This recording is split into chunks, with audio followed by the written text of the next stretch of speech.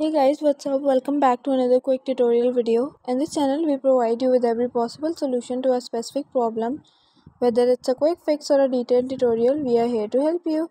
So in today's video, I'm gonna be showing you how you could easily mute and unmute someone's status on WhatsApp. So if you don't wanna see any particular person's status, you can mute that out and you can simply unmute them if you wanna see that.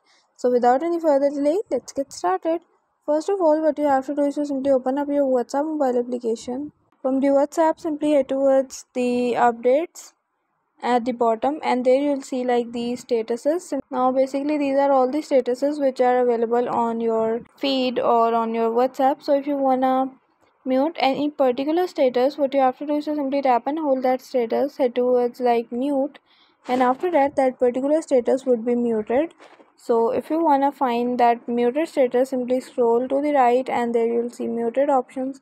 From here simply tap on that again and unmute that, and then that particular status would be unmuted. Okay, so guys, that's it for today. Hope you guys like this video. If you guys like the video, give it a thumbs up. Don't forget to subscribe the channel, hit the bell icon. Thank you for watching.